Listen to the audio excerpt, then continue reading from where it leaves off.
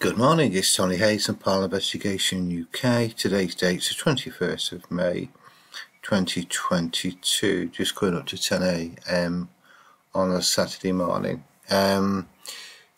Today we're going to look at, we're going to hopefully get through a couple of captures in the Cheshire investigation.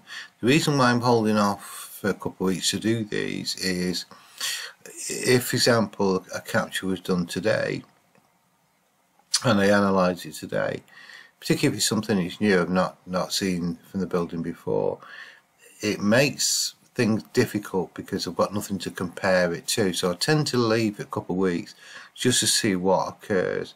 So, for example, if I'm dealing with a particular unusual bang today, and I get another one in 2 days' time, and another one a few days after, then another one a few days after that, I've already listened to them over time, and then when I go back to beginning and begin to analyse them, I generally have an idea where I'm going to go with this, and to see if the bangs in particular are going to be unique. As you watch, it certainly happened to the building over recent weeks in Chester. So, for example, we know that the owner moved into the new building around about, I think it's about the 7th of April. Yeah, it was the 7th of April. Almost immediately, because the difference now with the new room is that was the original room, what we call the empty room. It was completely empty, devoid of everything. The building then, this area was divided up, and a new business moved into this, and they're using the fire escape as the normal exit and entry point. So they've got no way, they can't enter the building by not any other method. The building owner then decided that he wanted to move into the empty room on the area that was left, and that occurred on the 7th of April. So the room is divided there. That's a new business we know about. The room is put another dividing wall across this area here, where this bit here was the original sink, sort of kitchen unit, which has always been there. They put the partition across there, so that has become a bit of a meeting. In the moment, it's a storeroom with a main office area here. That's how it's working, and work started on the 7th. We immediately then began to get CCTV alerts. I became particularly interested in bangs that started to occur over a 2-hour period. And they're always very, very similar, to the point where I'm confident that the same object was involved with making the sounds, because there has to be some form of energy transfer for this thing to occur. It's always not like something that's just fell over, which tend to be one-off events. This is something that's continued, and it continued again over a number of days, which is quite strange. It then changed. Then we certainly had, as we move on to the 18th of April,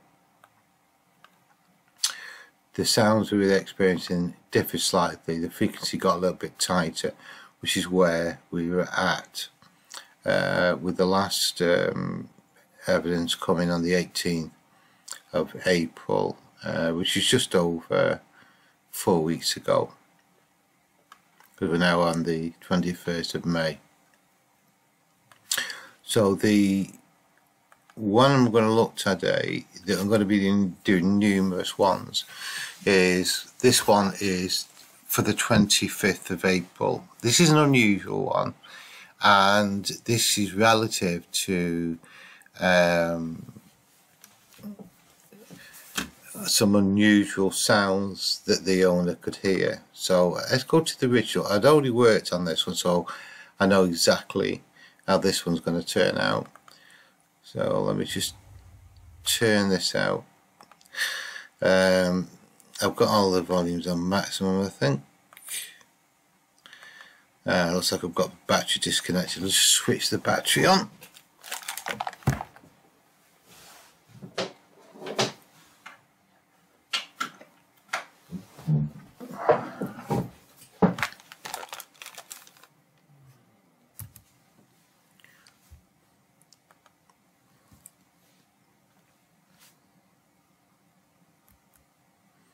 Okay. So the owner's outside the building. That's just my breath. Because he's heard something. This is the wooded area, but feels that sound there.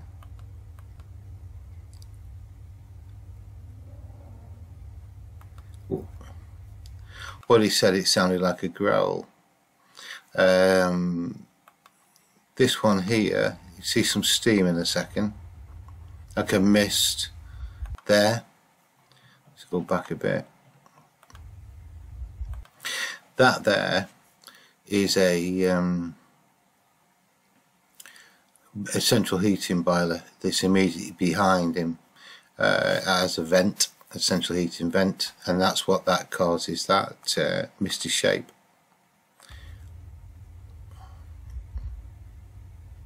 That's just my breath. There, that's all. That's all that is.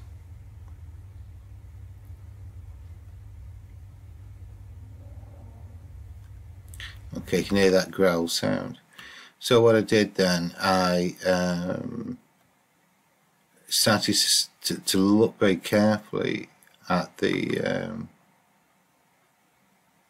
at them.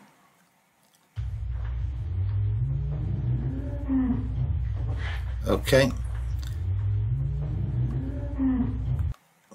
that is a cow, and you can see the frequency there.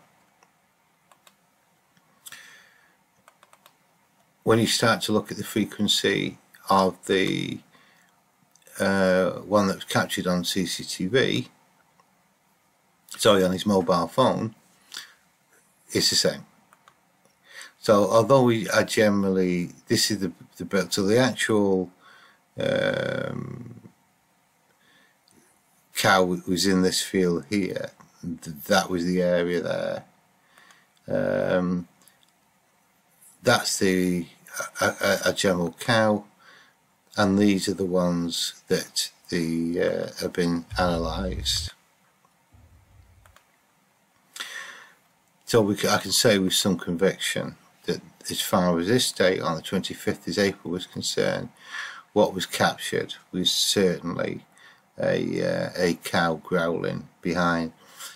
I generally had a good idea, but there's a difference between, yeah, I think that sounds like a cow, to actually physically investigating it. And I may well do a second video at some point just covering growls. It's not the first time I've dealt with animals when they've been captured in an audio farm. So that's as far as that one's concerned. The event did happen, and to keep the record complete, I'm actually going to write it up and cover this event in the main report, because you don't just record positive captures, you record everything, even those that are negative, and we can all be very sure that a cow moving in a field is certainly not paranormal. So hopefully that's helpful to bring you up to speed, because I've not done a video for a number of weeks now, probably about 4 weeks. So I'm going to probably look to do a couple more today before I finish for the day. Okay, see you soon. Bye.